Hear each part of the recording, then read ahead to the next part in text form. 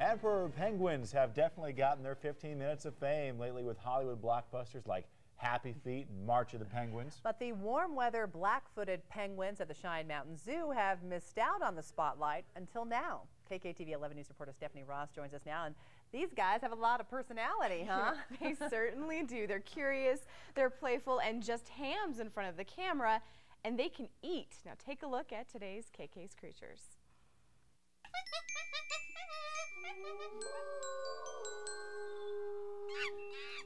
As soon as the door opens, the African black-footed penguins at the Cheyenne Mountain Zoo know what's coming. Dinner. They get fed twice a day. They get fed capelin fish. And it quickly becomes a penguin feeding frenzy. They prefer to eat their fish head first. It takes an entire bucket of fish, but eventually the birds dressed in their best get their fill, and they don't follow the no swimming after you eat rule.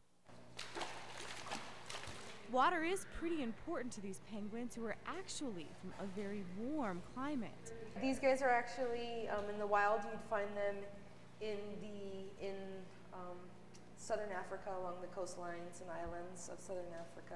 And if they aren't swimming or eating, these guys are getting into trouble.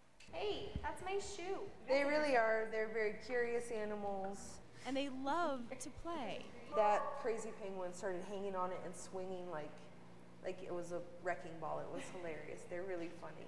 And they make a funny noise that you wouldn't expect. Which is why they are also known by another name. They are also called jackass penguins. These penguins are also endangered, so being able to see them at the Cheyenne Mountain Zoo is quite a treat. Now, another interesting fact about these penguins, they are monogamous, so they pair off for life. So very cute. What was your other name known as again? Jackass penguins. Okay. It sounds like a donkey. Sounds like a donkey. Exactly. Yeah, you didn't mention that, Kimberly. They are cute, aren't they? All right. Thanks very much. That was funny. Yeah.